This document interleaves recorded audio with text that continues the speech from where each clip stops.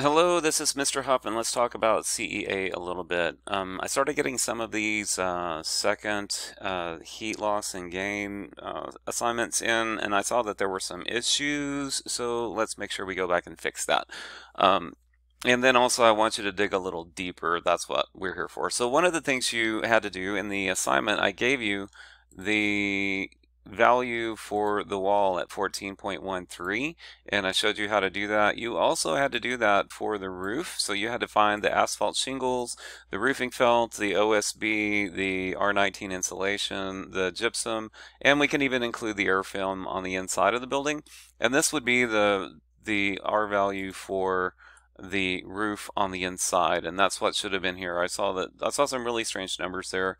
Also, you looked up the number for the door and the single glazed window. Again, I'm sorry for not having the specifications in there until the last minute, but they are in there. So then my intent was that you set this up as a calculation where this is 1 divided by this value, and this would be equal to 8 by 16 and 12 by 8 and that sort of thing, plus the little triangle at the top that's like 12 for the base and 2.375 for the height and times 1/2 and that sort of thing. So you should have an overall envelope square foot of 683 square feet, somewhere in there when you're done. Okay, your temperature delta, and I don't know if this is right, I just plugged some numbers in. It should be the inside temperature minus the design temperature. This is going to be close, I think.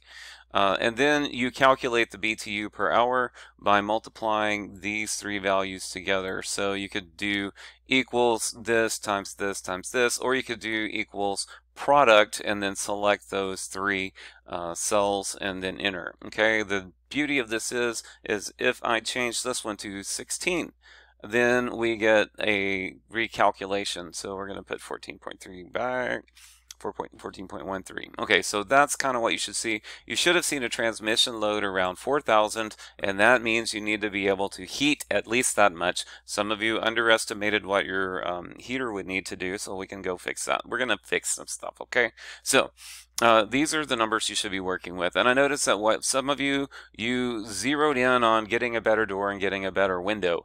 And the problem is that only represents 58 square feet of a total of almost 700 square feet of space. Wouldn't it make more sense to tackle the walls, which give you 419 square feet, or the roof that's 200 square feet, or both? So what, because the thing is, look at our number here. 3,900 is what we're bleeding out right now. I had to pause and rethink what I want to see here. So what I want you to do is you're going to not only change the door to something, a higher R value, and not only change the window to a higher R value, and I would also suggest you get outside of that R list. You can go find things outside, like at Lowe's and Home Depot.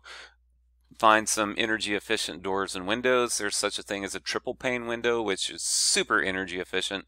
But I would also like you to reconsider the configuration of the wall and the ceiling. What can you do to improve that? Could you increase the R factor on the insulation? Could you add some different siding? Could you add some different shingling and roofing material? Could you do something different on the interior? Could you use, what would it benefit you to use a spray foam insulation that was 3.5 inches thick and 5.5 inches thick? That sort of thing. I want you to explore those kinds of things. We want to get this transmission load number as down as far as possible from about 4,000. So that's what we're trying to do here. So I'm going to split this assignment up into another chunk, and then we'll have a second submission. So we're going to have a chunk where you report what the original wall is and what the original roof is, and then you go and find some materials that are alternate, and you're going to list out what you're changing from and to where you found it and the new R values, and then give me the total transmission load or the total R value for the wall, for the ceiling and roof, and for the door and for the window. And then we are going to redo this so we can get a second total transmission load, so we have something more reasonable. Also, go back and make sure that on your first pass that your total transmission load is about 3,900. So if it's a little different, that's all right. All right, that should do it. Thanks. Bye.